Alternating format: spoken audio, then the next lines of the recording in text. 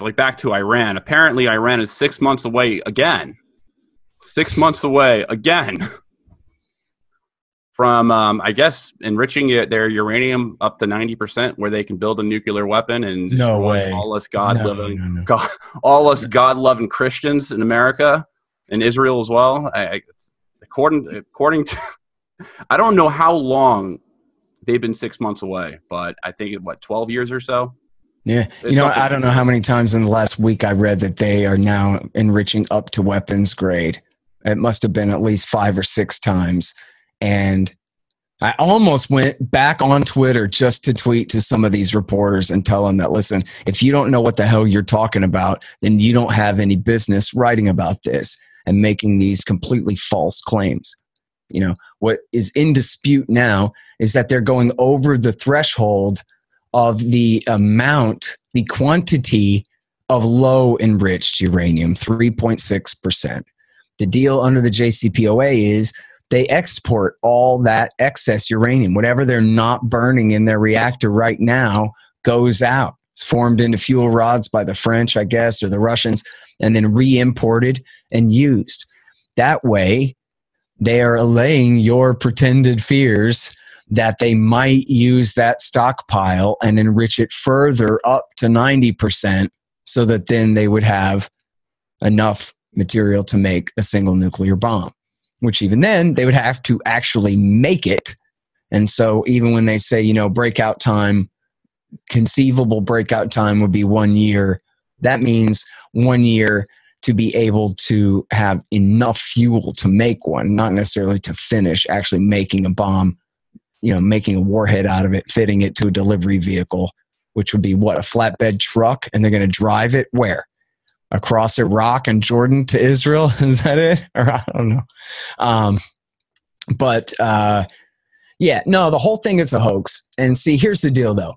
It's only like 99% of a hoax, because the 1% of the kernel of truth in here is that Iran has a nuclear program and they have essentially a latent nuclear deterrent. I mean, they are pretty much stuck between a rock and a hard place, right? If they try to make a nuke, we're going to bomb the hell out of them before they get it done. Now, we're kind of in a rock and a hard place too. If we bomb the hell out of them before they get it done, they're going to figure out how to get it done somewhere. They're going to go deep under a mountain where we just cannot get to it, and they'll make a nuke there then. And so essentially what's happening is they are proving that they know how to enrich uranium, right? They're letting us know that they have a gun in their nightstand, but the thing is it ain't loaded, and they have no intention of using it. And it's a half measure to keep America from making matters worse is all it is.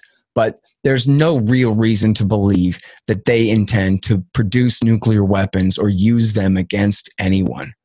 And the reality here is that Israeli doctrine says that if Iran has a nuclear program at all, we'll just call it a nuclear weapons program. We'll just consider it a nuclear weapons program. It is tantamount to a nuclear weapons program. They must not enrich at all. And so therefore, then that was the policy of George W. Bush and through most of Obama. And Obama in the nuclear deal finally said, all right, fine, you can enrich uranium, but just keep your program under such strict restrictions as to essentially shut the Israelis up that they can't pretend that you're 6 months away. Now, what's happened here? Trump left the deal. And isn't it hilarious? And there's a great write-up about this in Fairness and Accuracy in Reporting, that America left the deal. Iran is in breach of the deal. Well, how is it still a deal if we already left the deal? We could never be in breach, you see. America would never violate the law by leaving a deal. No, we're just leaving a deal. We're America. We can leave whatever deal we want. I actually agree with that. Declaration of Independence guy here. We can leave a deal if we want to. But then we're going to sit there and say that they have no right to leave the deal that we left, that they are breaching the deal, that they're in violation of the deal, when in fact guess what? It turns out that the language of the restrictions on some of these quantities is actually not a major part of the deal. It's a separate deal. And actually what it says is that the Americans must refrain from reimposing sanctions. And if they do, which lifting the sanctions was part of our side of the deal. So, and if they do, then Iran can, raise the limits or ignore the limits on how much enriched uranium or heavy water or whatever else it is that they're supposed to produce. And so they're actually not in violation of the deal. That's part of the deal that the Obama administration signed. If we start breaking the deal, then there are retaliatory measures that you can take. We agreed with that. So in other words, as George W. Bush would say, they shorthanded it, right? They are essentially exceeding some restrictions in the deal. And so then you just go ahead and say, oh, they're in breach. They're in violation. But meanwhile, again, they couldn't actually start making a nuke and get away with it before we bombed them. Certainly not with the nuclear program they have. And there's no way really for them to divert what they have into a secret program. Essentially, the only way for them to get a nuke would be if we started bombing them. Then they went ahead and withdrew from the Non-Proliferation Treaty, ended their safeguards agreement with the IAEA, and took all of their existing nuclear infrastructure deeper underground somewhere, right? In other words, taking the openly declared civilian nuclear infrastructure that they have and whatever's left after we bomb it, and then taking that deeper underground to begin a nuclear weapons program then. So in other words, the Hawks are the greatest Iranian nuclear threat with their self-fulfilling prophecy. Iran, just like almost every other country in the world, doesn't want nuclear weapons. They don't seek nuclear weapons. It's just a presumption of a bunch of hawks that they do. And it makes a great excuse for war, because this is how you get the focus group to agree that, well, maybe we have to attack them then. If, as Condoleezza Rice and George W. Bush said, that we don't want the smoking gun to be a mushroom cloud. In other words, we can't wait around for proof, because if we wait around for proof, they might nuke Atlanta. They might nuke your hometown and kill you in your jammies in the middle of the night. Yeah, that's what I fear every single day. Not really.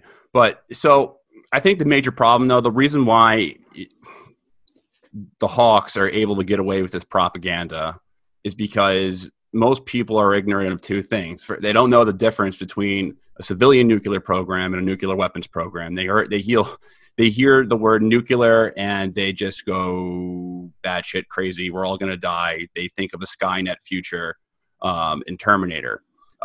That's number one. Number two, they don't even know anything about the deal in the first place. Like, they have no idea what the deal entails. They don't have no idea what the uranium enrichment restrictions were. They have zero clue what the deal actually is and why it was signed. So I was hoping that you could actually spread some light, because I think by far you have done the best work on this, as far as just putting out what the deal is, why it was a good thing from Obama.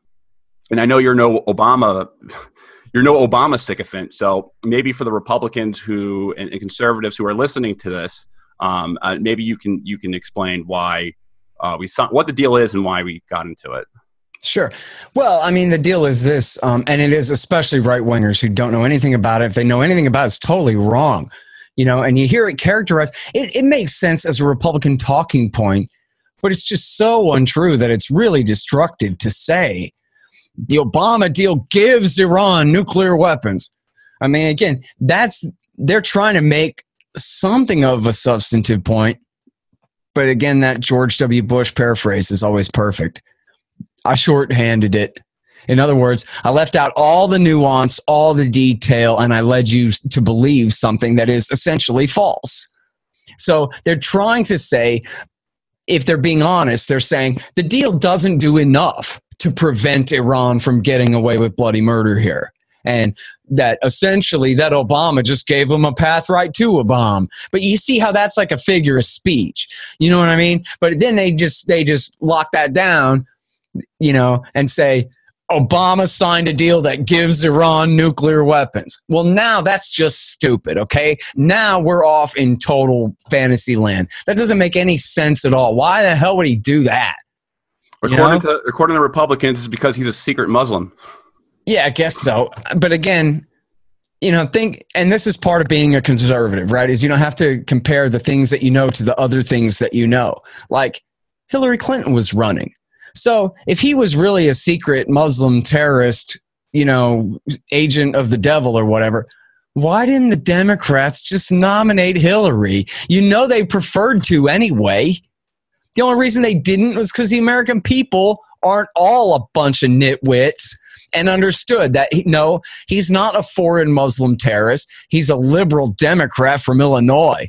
And that's bad enough. But they'll settle when he's up against John McCain, who's sworn on getting us into a war with Russia. So, you take your breaks where you can get them. But look, Obama was under pressure from the Israel lobby the whole time to not do this. And at the end of the day, he said, look, the entire national security establishment, other than the worst hawks, and every sovereign government on the planet Earth, other than the Israelis, support this. And so I've heard the prime minister's point of view, and sorry, pal, I disagree. We're doing this anyway. He said it would be a betrayal of my responsibility as president of the United States if I let Israel tell me whether or not to do this deal. Now, if you live in right-wing, pretend, just stupid fantasy land, I guess I can't help you. But if you're willing to rub brain cells together and think the thing through at all, the reason every other sovereign government on the face of the earth supported the thing was because it was perfectly fine. Okay? The real deal goes like this. Iran signed the Non-Proliferation Treaty back in 1968. They've had a safeguards agreement with the International Atomic Energy Agency all this time, back when Richard Nixon and Gerald Ford were selling them nuclear reactors and trying to build up their nuclear program. They've had a safeguards agreement ever since then. The Ayatollah, after the revolution, left the whole thing off through the entire Iran-Iraq war.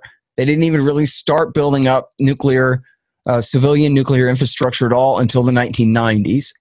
And the only reason they went to the Pakistani black market to buy their equipment was because Bill Clinton's government kept intervening and preventing the Chinese, for example, from turning over turnkey reactors that would have been ready and would have been light water reactors that don't produce weapons-grade plutonium. And yet the policy was, no, we can't even accept them having a civilian program that cannot really even be converted to nuclear weapons purpose. And so locked them out. So they went ahead and went to the black market. And starting only in the Bush years, did they even begin to enrich uranium. And, the Israelis, or I guess the Americans and the Israelis had found out about the Natanz facility before the Iranians had announced it. And yet it was just an empty hole in the ground. They weren't even required to announce it yet. They're not required to announce it until it's 6 months before they introduce nuclear fuel into the cycle at that facility. So they acted like, oh, we busted them with their secret nuclear weapons program, but actually they weren't in breach of the deal at all.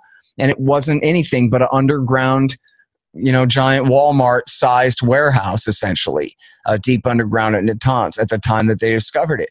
Well, the Bush administration then had negotiations through what they called the E3, which is our closest allies in Europe, France, Britain, and Germany, and that they were negotiating on America's behalf with the Iranians. At this point, they were spinning no centrifuges, and they were perfectly willing to deal with the George W. Bush government. In fact, in their golden offer of 2003, they offered to completely suspend their entire nuclear program, and Bush turned them down and, in fact, refused to even hear it. I don't know if John Bolton and Dick Cheney even let him find out about this, but anyway. And then the Bush policy was more sanctions, more threats, and we're going to force you to give up your nuclear program. We're going to pretend to believe that you have a secret nuclear weapons program that you won't admit to. And we're going to put all these sanctions on you, and we're going to demand that you allow the International Atomic Energy Agency to expand their inspections and all these things. Well, the Iranians went along. The Iranians said, listen, as long as we're negotiating, as long as the E3 are negotiating in good faith with us, we will not only freeze all development at Natanz, we will even sign the additional protocol to the Safeguards Agreement that allows for expanded inspections and heightened accountability for questions and this kind of thing. And that lasted for years until what was 2007, something 2006 or 7. They finally said, forget this. Or no, it was 2005. They finally said, forget this, broke off negotiations with the E3 and started building up their nuclear facility at Natanz. Obama comes in, nothing but threats, nothing but sanctions, nothing but demands that they give up their nuclear program, again with the pretension that they have some secret program we don't know about that they're using to make nuclear bombs.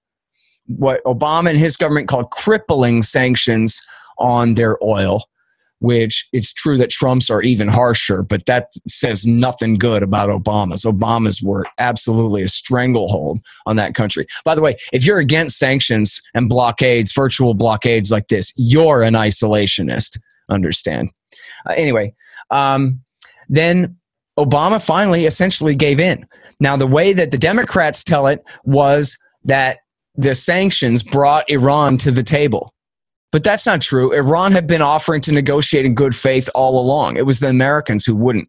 What really happened was they expanded their nuclear program so far that they brought Obama to the table because now they had the technical ability, if they so chose, to turn out one nuclear bomb worth of enriched uranium in less than a year's time.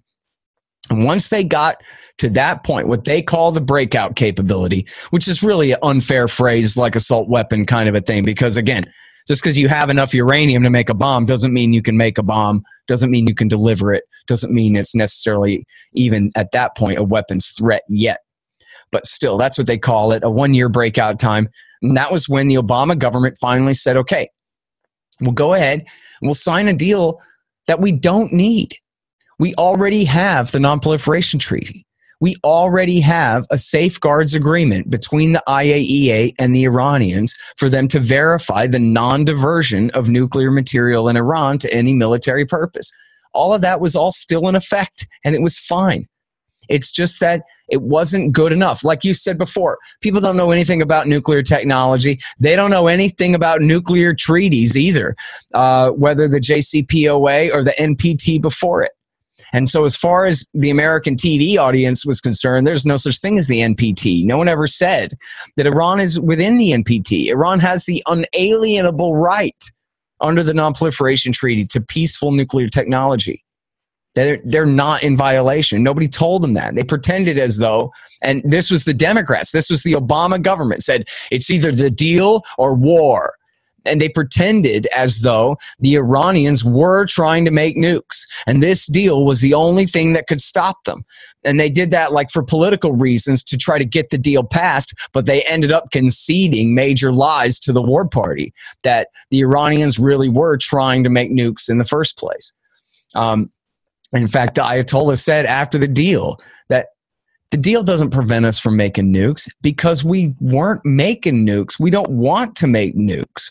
So this deal doesn't prevent a thing that was not happening in the first place, which Rand Paul, to his everlasting shame, lied and misquoted the Ayatollah and said, oh, the Ayatollah says the deal doesn't even prevent him from getting nukes. And left it at that, as though that was a criticism of the deal, not a criticism of the liars who were pretending that the deal was even necessary in the first place. You with me? Am I making sense here? No, you're making perfect sense. And what so I find here we get to the deal now. So what does the deal say?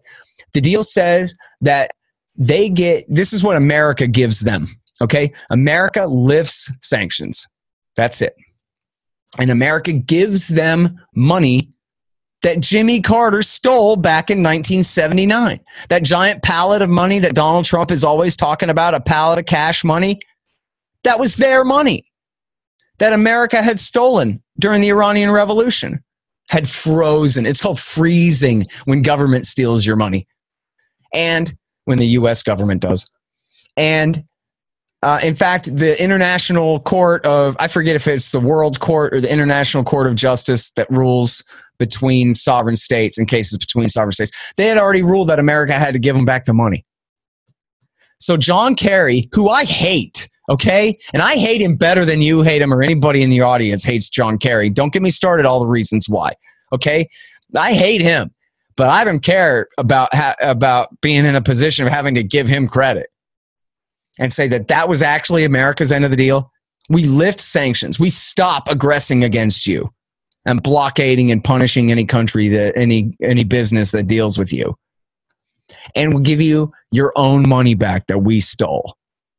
And that's our entire side of the bargain. It's too bad Trump doesn't know that. It's too bad that Trump doesn't. It seemed like he certainly didn't understand that when he was campaigning, because I feel like a lot of the stuff that what he's facing right now is due to the political promises that he made while he was running for president. Right. And a lot of those political promises were you just wanted another hammer to bash Obama with and get the right-wing base surrounding him. Like, yeah, the Iran deal was just a complete forfeit of American integrity. We gave the money back. And it's really, really aggravating when I hear people, and this is mainly from the right, saying, why did we give Iran all the billions of dollars back? Like, it's a really aggravating. Oh, they don't say back. They act like it came straight out of your paycheck. Exactly. You're right. You're right. Yeah, they don't acknowledge this was their money that was sitting on ice for 40 years. You know? And then, so here's what Iran did. Okay? Again, they already were in the IAEA safeguards agreement under the NPT. They already were guaranteed to not be diverting nuclear material. And what they did, though, was they signed the additional protocol. All this, essentially, just to get them to sign the additional protocol to their safeguards agreement and their what they call subsidiary arrangements under the IAEA safeguards agreement to allow for expanded inspections. And so this is one major facet of it. So now the IAEA can inspect the centrifuge factory where there's no nuclear material, but where they make the centrifuges. They can now oversee all of the mining and every bit of ore that comes out of the mine, never mind whether it's, refined into yellow cake or transformed into uranium hexafluoride gas or any of that. They now complete womb to tomb total observation of the entire fuel cycle from the time they bring the stuff out of the ground. Then they poured so that's the expanded inspections. No. Let me elaborate more on that. Trump complains, we can't look at their military bases. Well, that's just not true. I mean, again, shorthanding it, leaving out all the detail. What does that mean? That means that the Americans or the IAEA can't just walk right into any military base any day of the week that they feel like it. Well, can you imagine any other country on the face of the earth that would allow that? Okay, right. So now that we're back in the real world again, is that total? No. America, the IAEA can inspect military bases. And here's the deal. And the Iranians signed on to this, man. The Iranians went along with this, that if the Americans have any probable cause, any evidence that they can demonstrate to show why they have a suspicion, never mind probable cause or anything, but just a suspicion, a reasonable, I don't know the exact term, but any reason to believe, essentially, that there's something important to be found out at one of these military bases. All they have to do is convince their allies, Germany, France, and Britain. So if Germany, France, and Britain and the United States vote on the committee, and Russia and China and Iran all vote no, it doesn't matter. It's not like the UN Security Council where if Russia votes no, it's a veto. No. The Americans win. The Americans and their Western allies have the majority on the council that decides. And so if does that make sense? If the Germans, the French, and the British agree with the Trump administration or the American administration's claims about why we need to look at this military base, then Russia, China, and Iran, even if they all disagree and stamp their feet, we get to go anyway. And if the Iranians forbid it, then the entire deal is off, and the sanctions, the global United Nations sanctions that apply to Russia and China would have to do this too under the law. would all, quote unquote, snap back right into place. So, in other words, there is a loaded gun at Iran's head. As long as they can impress the judge, their friend, the Brits, the Germans, the French, that they have enough for a warrant, they can execute it. And if the Iranians resist, the entire sanctions regime on a global scale kicks right back into effect. Now, that just makes what Donald Trump says about that issue untrue. We can't even inspect their military bases. No, that's a lie. It's probably something that John Bolton told him, but it's something that's just not true at all. The reason that they can't inspect the military bases right now, Henry, is because they don't have any evidence whatsoever that there's anything nefarious going on at any military base. There is no reason, there's no indication to think that there is. Okay, then, so that's the inspections part of the regime. Then they restricted their program. They took the entire facility at Fordo, at COM, offline and reduced it to a research facility. So they're not really enriching and producing uranium there at all. The Natanz facility, they took, I think, 2/3 of their centrifuges offline, went from 30,000 centrifuges down to 10,000. And they agreed to limit their amount of uranium that they hold at any given time to bare minimum amounts that they need for their electricity program at any given time, as we said. They poured concrete into the core of the Arak reactor. That's ARAK, the Arak reactor. That was a heavy water reactor that could have produced weapons-grade plutonium as waste. They just ruined it. Once you pour concrete into the reactor, you're done. Thing's over. It's canceled.